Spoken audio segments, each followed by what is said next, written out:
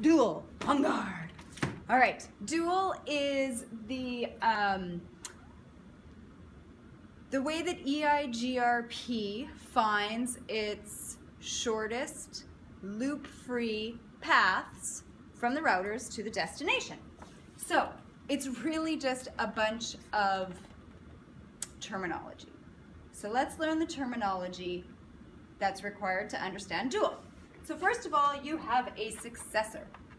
Now the successor is the least cost loop-free route. So you have a router and it needs to get a packet to a destination.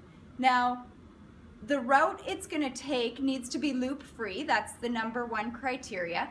So the shortest or the least cost, because it's not just about distance, your Eigrp metric is made up of bandwidth and delay, and it's a composite metric.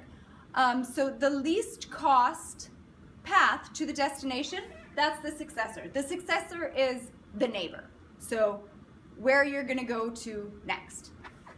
Another term is feasible successor.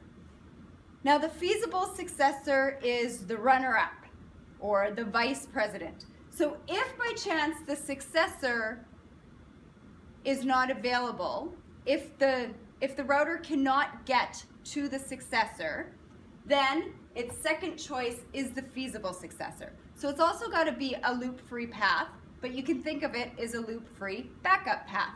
If the road that you take from home to work every day is not available because there's construction, well, you find the next best route. So that's the feasible successor, is the next hop or the neighbor.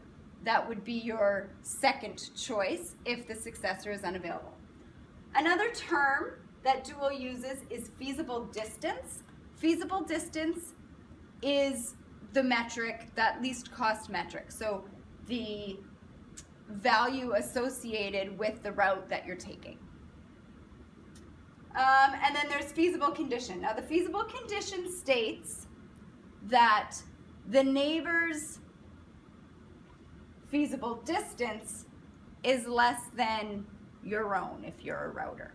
So the reason why you're passing the packet off to the neighbor is because the neighbor's feasible distance is less than your own, which makes sense, because why would you pass the packet over in that direction if it's going to take longer for that router to forward the packet to its destination? So that's some of the terminology of dual.